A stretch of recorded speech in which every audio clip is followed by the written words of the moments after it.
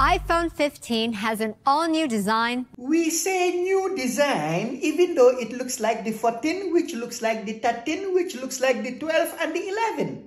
USB-C has become a universally accepted standard.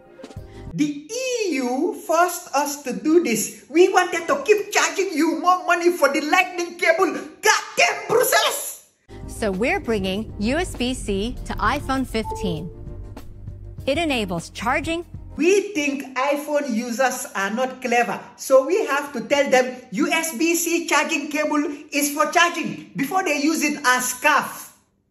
Starting from the front, it has the dynamic island, which has been a hit with our pro users. It was on the last phone. Why are we even showing it on this new phone like it's new? Now you can track a pizza delivery and follow the big game at the same time. For people who cannot use Uber Eats and watch TV or use YouTube at the same time, iPhone 15 and iPhone 15 Plus are a huge leap forward.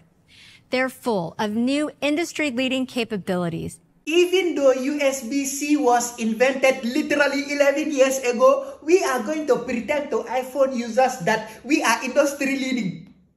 iPhone 15. It has so many innovations. Ha ha! Psych!